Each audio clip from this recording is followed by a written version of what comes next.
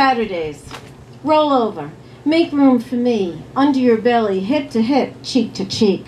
The weekend routine. Cat and mouse, cherry to tree, rabbit to hare, crows cackle. Frustrated at losing something. Food, ground, branch, babies, each other. If they're here, there's no West Nile virus in our courtyard. Who told you that? Same person who meanders the hallway in bathrobes 9 hours a day. Take the movie schedule while I sip steaming New Orleans coffee in Queens. You can never make me sip your enlightened green tea, even if it's Uncle Lee's. To see the universe more clearly. Take a subway to a film. No, walk the Queensboro Bridge, the 59th Street Bridge, to Art Garfunkel. He should know better. He graduated from Queens College. Talk about our friends. Take apart the universe. Reinvent it. Throw out the old into the East River. On the road to the movies, not a speck of fear between us. We've been this way before. Quick, before we realize this is not new, nor is it a lie. I want to stop arguing now. I want to walk, hip to hip, under your belly, cheek to cheek, cat and mouse, cherry to tree.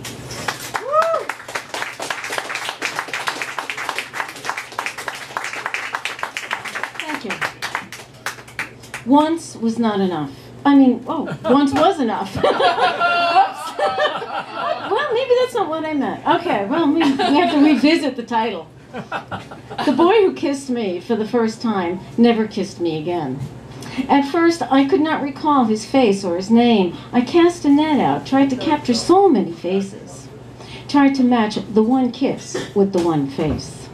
All at once, they vanish. If I close my eyes and return to the first kiss, the first boy, a vague aroma of soap rises. But I see only a splash of bumblebee yellow smash against the brick wall.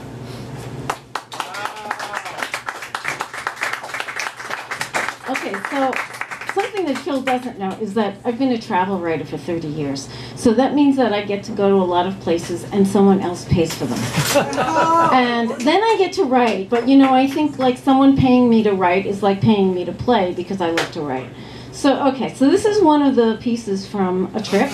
And it was a time when they were opening the Magritte Museum, and like every wall, all the palaces had these huge sort of curtains. It was like a trompe l'oeil. The whole city had like clouds on all the walls. It was like incredible.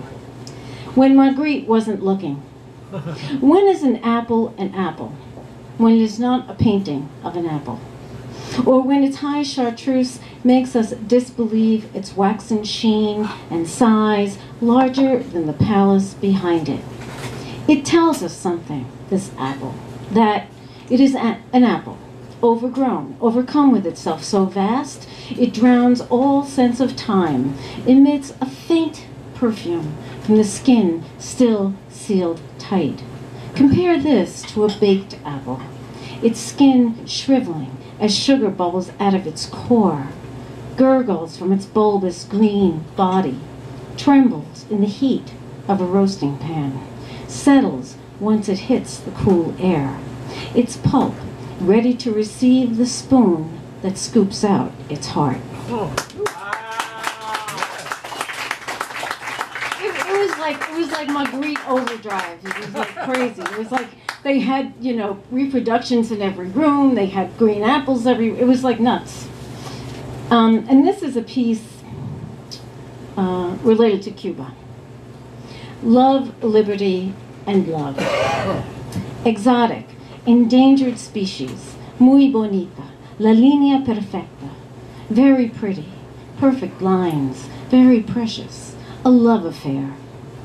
150,000 of them were stranded in 1961.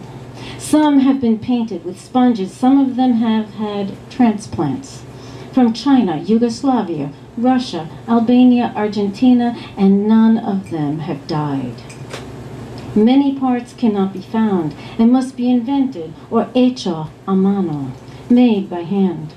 Arturo made a part from an old chain link fence soldered for a perfect match. 40 years of the blockade has taught them to make miracles. Some are desired like diamonds, some sound like the Pink Panther, others the theme to The Godfather, Se llama cubanismo, a paradox where things are forbidden, but in the end, officials look away. Movie stars like Rock Hudson sail in them. Everyone wants to ride in Augustine's Carro Cubano. One day the American cars in Cuba will disappear, Arturo says. But I am a revolutionary, so I am optimistic. Eventually, we will buy cars from the Asians. If El Bloqueo gets lifted, the cars will disappear from the roads and be preserved by the rich. Till then, Arturo celebrates his 31st anniversary with his wife, his car. I keep it clean, I kiss them, and I love them. If you had to choose, a smile stretches across his face. Mio caro es mi vida. Mi libertad, mio caro es mi vida.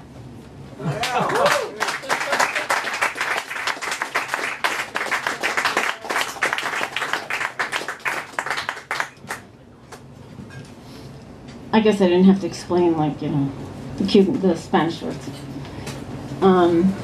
This is called Roses Followed Her Across the Atlantic. Buried deep in steerage, they survived, wild and common and cultivated. Roses know their place. On altars, in gardens, in pots, at weddings, at Virgin Mary's feet in May, at funerals, wakes, proms, communions, Mother's Days, christenings, night tables, bouquets, boutonnieres, bar mitzvahs, birthdays, recitals, greetings, Rose, Rosa, Rosina, Rosenblum, Rosmarina, Rosangela, Rose, Rose, Rose. Wild and common and climbing. War and roses, wine and roses, guns and roses. Roses planted by night in one corner, replanted the next day in another corner. Two men hiding their passion to determine where the rose would go. Their obstinance kept the rose in motion, like lost immigrants in South Queens. East, west, north, south, the plant's thorns got stronger, the buds got brighter, a battle of wits and wisdom, father-in-law, son-in-law, who owned the house, the garden, the rose, one fired by a peasant's instinct, the other by new ideas, in his new house, in the new world, roses, wild and common and hardy.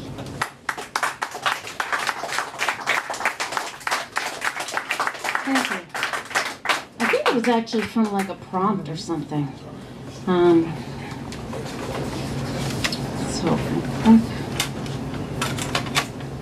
Sorry, I got this a little bit botchable here. Okay. Feeding her. I prepare elaborate meals to spark memories and conversation. I cook, I peel, cut, fry, broil, stew.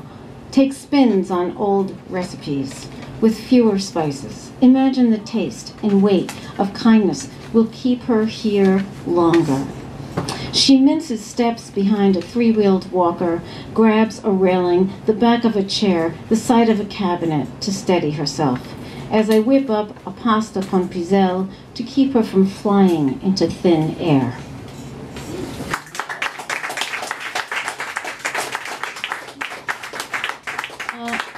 That's about my mom, who's 96, and I do keep thinking if I feed her, she'll keep sticking around. And she actually gives me like a lot of good things to write about. She's pretty funny. Don't they all? Yeah. I mean, I just keep writing them down. And she says, you know, I'm done with this. All you people do is write down what I say. Yeah. You know, well, yeah. This is based on a story I found out about Anna Magnani. It's a little peculiar, but everything about Anna Magnani is a little peculiar, right? Yeah, so, okay. So, it's called Impressions. She had a long relationship with a woman, a good friend. The best of friends, they posed together, looking more alike each year. Vivacious, dark, controversial, women with pasts that followed them. When Anna Magnani died, Leonor Fini locked herself in the room with the corpse. For 4 days, she studied her, knowing they were together for the last time on earth. She observed, drew her in repose. After all the men, Picasso, Ernst, Genet, Feeney's heart belonged to Magnani, with whom she painted with no apologies. Feeney lived with 23 cats. If one fell ill, she fell ill, swirled in a pool of depression. Yet, the stilled Magnani inspired her to do what she did best: sketch, paint, document Magnani for herself. Obsessed. I wondered, did she stray into Magnani's closet, slip into her clothes to hold her closer? Did she drink or did she eat? Was she dazzled by death? Did anyone dare disturb her? Did her cats gather at her feet? I picture her cross-legged, lotus position, sharing the bed with Magnani during those days. Picture her running her finger along Magnani's profile, brushing clouds of black hair over the pillow, for the best effect, for the last goodbye, for the series of watercolors. Wow. Isn't that weird, though? It's really weird. I know. And so 3 minutes. I think I'm almost. Yeah. Okay. So this is for my husband, who so many of you know. Who is that guy? I don't know. Bronx, 1982. That April, it snowed. After dating 3 months, I drove to his apartment to break up. Trading drama for action, when he walked me to the car, I knew it wasn't over. Hood to wheel, rims blanketed in snow, we'd missed the blizzard during our lovers' spat. We marched back along Creston Avenue, past shifty St. James Park, to an overheated New York apartment. Welcomed by the blush of heat, we took our places under still warm sheets, the sound of the last snow flicking against the thin window panes. Thank you. Wow.